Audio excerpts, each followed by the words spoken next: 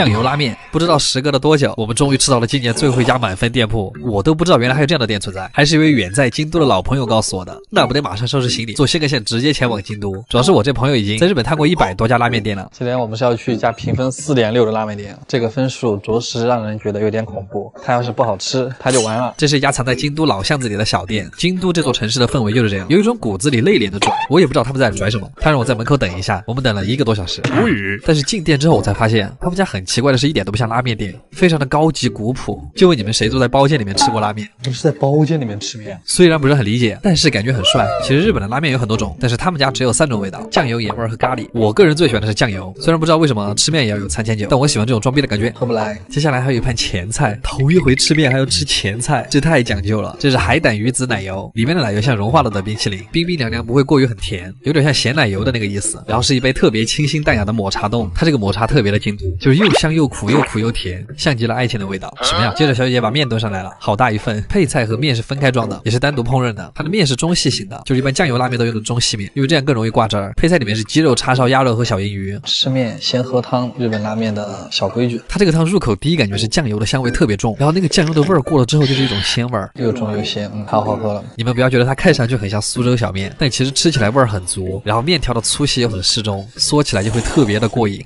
得劲了。再来一块鸭肉，它像国内盐水鸭的味道，芝士油饼一定要泡汤吃，油酥酥的味道特别像日本的猪油渣。其实可以把肉放到碗里泡一下。先来吃一口他们家的京葱，葱根特别的甜，这烤个烧鸟该多好。鸡胸肉是低温处理的，在泡了热汤之后会显得更嫩。旁边这个是鸡肉豆腐泥，像乐山豆腐脑上面那个哨子，吃到一半还可以在里面加一点山葵泥，它会让整碗面增加一点木质的香味。再嚼着那个颇有劲道的面，第一次吃拉面吃出了幸福的感觉。叉烧我一般会留到最后，就像草莓蛋糕的草莓，配着面一口吃，我就是碳水之王，特满足，特满足。其实这么好的体验也没吃多少钱，比我们之前吃那个1万1碗的好多了。也特别佩服他们家精心设计过的仪式感，果然只要专心在做好面这一件事上，做出来的面确实很极致。阿鸡推荐指数10分，卡威尔真好吃。给大家表演一个帅哥啃菠萝。嚯哟！你们看我旁边这个巴西大哥，在赢了韩国队之后都笑成什么样了？甚至感觉今天来吃巴西烤肉，上菜都比平时要积极一些。好，大耳挖机，今天我们必须要吃一点有氛围的东西。但是说到巴西，我不知道除了巴西烤肉以外还有什么，好像还有个巴西鸡肉派。算了，我们还是吃烤肉吧。今天涩谷的这家巴西烤肉真的非常非常的绝。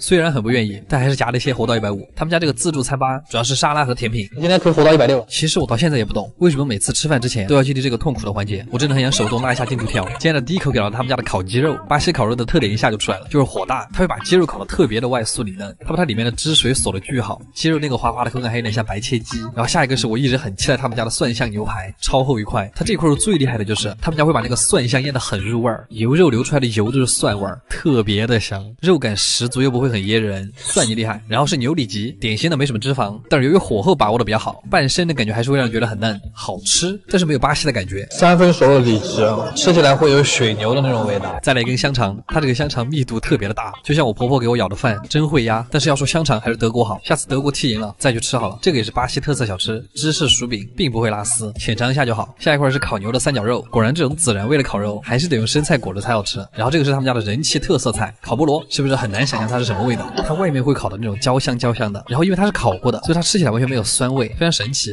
亚马逊丛林的属于是。他们家的烤羊腿肉我也特别喜欢，因为它巨膻，我操，膻疯了，太爽了，甚至让你有一种吃羊杂的感觉。2肉有1万个炒你羊，在你嘴巴里面奔腾，这种时候就要配一个烤洋葱，你会觉得非常的应景。烤过的洋葱还会带着一股淡淡的苹果味儿。接着又是一块烤牛排，哎，有没有人跟我一样，就是特别喜欢吃这种滴血的牛排？刚刚在那边看到你，感觉血水旁边的你还挺好吃的。对了，他们家有个小妙招，就是吃腻了你就去问他们要那个菠萝，瞬间回满血，总共20多种肉。巴西人真的是很幸福的。阿鸡推荐指数8.5分，卡米尔。日本和牛的历史其实只有60年，但它却发展成了全球最贵的牛肉。它为什么可以卖这么贵啊？岂有此理！所以我就去约了一家连续拿了5年百名店的和牛馆。这太扎实了，太爽了。毕竟我也想知道吃和牛吃到反胃需要花多少钱，特别是它里面那个最粉嫩的那个部分，是嫩的，我靠。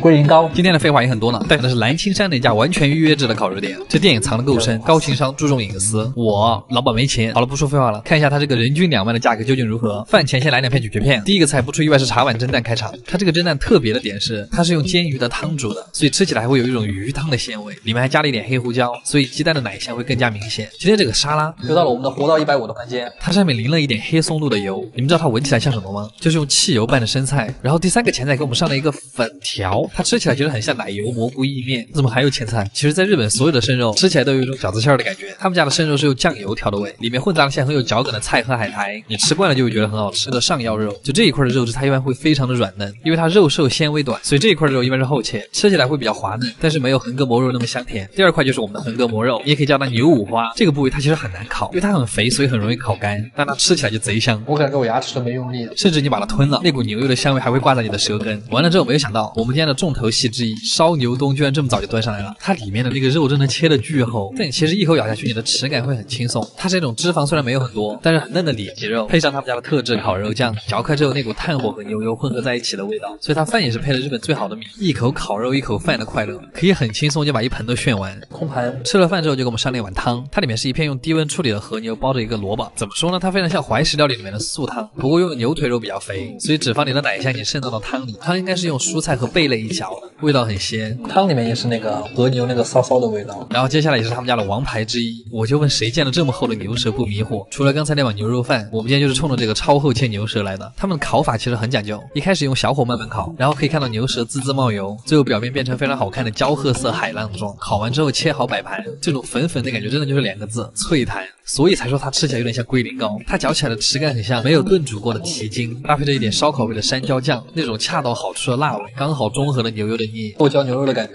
吃完这个确实很腻，所以就给我们上了一个酸辣小番茄。接下来是一小份炸牛排，属实没想到上了一盘炸牛排。炸牛排一般都会用里脊肉，汁水比较少，嚼起来能吃到肉的扎实感，再配着旁边的酸酱，油香也不会腻人，所以它其实很像广东版的糖醋里脊。油香酸甜。接着是酱香牛腿肉，其实我想说这种薄切的非常适合做寿喜烧。服务员一直在讲他们那个酱香如何好，但我就想你给我端个生鸡蛋来，我想吃碳水。不过还好的是下一个菜就是和牛银鱼小饭团，因为米饭里面塞了那种炸过的小银鱼，所以吃起来会有那种脆脆的口感，牛肉的脂肪加上海鲜的香味，得劲儿。这可能是最贵的饭团了。然后最后的甜品是他们家自制的牛奶布丁，超浓的奶香，而且推荐指数8.5分。